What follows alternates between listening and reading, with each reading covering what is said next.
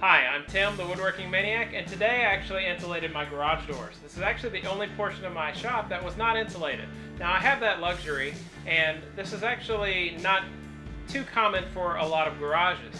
But your garage may not be insulated, but those metal garage doors are super inefficient. Your walls of your garage might actually be a little bit more efficient than the metal garage doors, and you'd be surprised how much of a benefit that just insulating your garage doors will have an effect on your garage.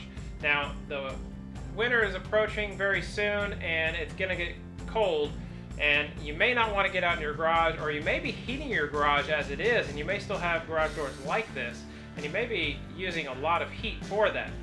This was actually very easy to do, and it was rather inexpensive. It didn't cost that much. Matter of fact, I have two garage doors. I have a two-car garage, but they're two one-car garage doors, and I had to buy two kits to do so. But the kits were like 60 bucks a piece shipped to my door.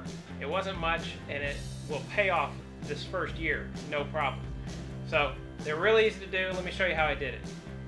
The kit comes with 8 panels, and the panels have a plastic coating on the outside that you actually see, and the inside is all styrofoam with slots cut into it so you can actually bend the panels into place.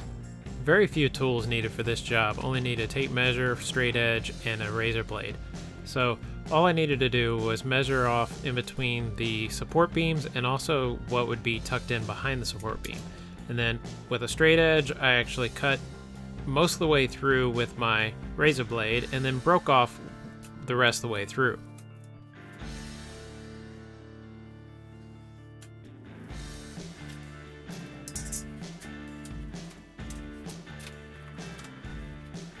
The screws used to assemble my garage door were a little bit long, so I had to actually remove them just a little bit so I can actually put the smaller piece of styrofoam in behind the support beam. And then I just tightened them up and ended up keeping that piece of styrofoam back there very well.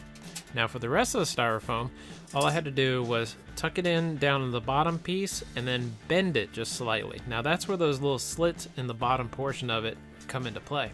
It allows you to actually bend the whole panel and then tuck it back into the top and then push it into place. With that, it ends up with a nice seamless look. Like I said in the beginning, very quick, very simple.